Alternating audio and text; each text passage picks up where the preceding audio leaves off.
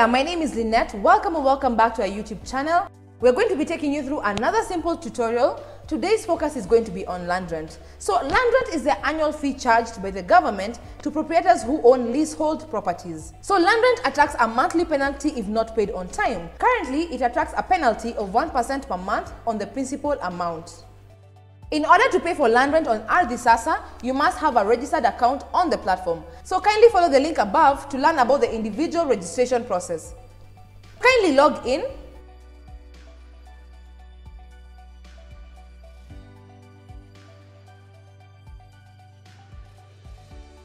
Once you do so, navigate to the Land Administration Services. So you can click on the land rent option on the quick links, or you can click on the view more option to access the said service. After selecting the land rent option, there are two action buttons. So there's a get clearance certificate or pay land rent. So click on the pay land rent option. It will navigate you to a search page where you will key in the title number and search for your parcel to find out how much is owed to the government. Additionally, the system allows another user to pay on behalf of the landowner.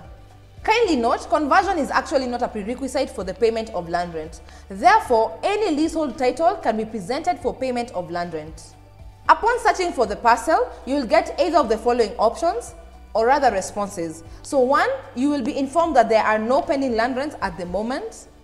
Secondly, you will be notified that the rent request cannot be processed at the moment. In this case, you will be required to contact the ministry through the Customer Service Center for further assistance. They will raise a ticket on your behalf under your account for follow-up on the same. Another response that you might receive is that a list of all the pending land rents will be displayed. This will be a list of rent owed since the last time rent was paid for this particular parcel. So for a case where a paid invoice still shows pending, you can raise the issue with the Customer Service Center. They will raise a ticket on your behalf to be able to address the matter at hand. From the list of invoices provided, you can be able to click on the View Invoice option to see the full details of the invoice, inclusive of the penalties, if any.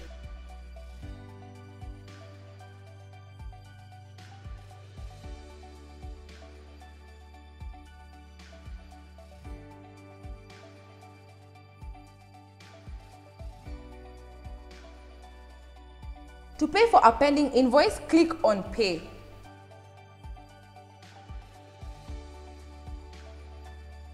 The system will provide you with different payment options. Currently, you can pay via M-Pesa or Cooperative Bank.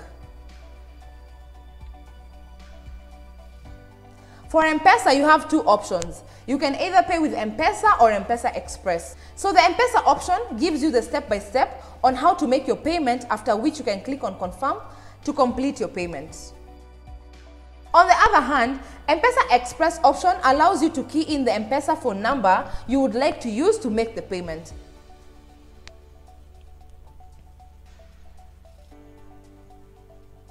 Once you do so, a pop-up will be presented on your mobile phone for you to key in your password. The system will automatically process your request upon successful verification of your payments. For Cooperative Bank, you will also have instructions on how to make your payment, after which you will click the Confirm button to verify the said payment. From the list of paid invoices, the system allows you to download either the receipt or your invoice for future reference. After clearing all of your pending invoices, you can download your land rent clearance certificate. To get your clearance certificate, navigate to the Land Administration Services. Click on land rent on the quick links or on the View More option. Click on the Get Clearance button on the top right corner. Key in the desired parcel. Once you do so, click on the Get button. If there are no pending invoices, the system will allow you to download the clearance certificate valid for the current year. So something for you to note, if the status of the invoice is dubbed confirmed, this simply means that someone else paid for the invoice. So this marks the end of our simple tutorial. Kindly like, share and subscribe for more informative videos. In case you have any inquiries, kindly do not hesitate to ask us in the comment section, or better yet, you can contact our Customer Service Center, who are ready and willing to address any inquiries that you might have. Thank you.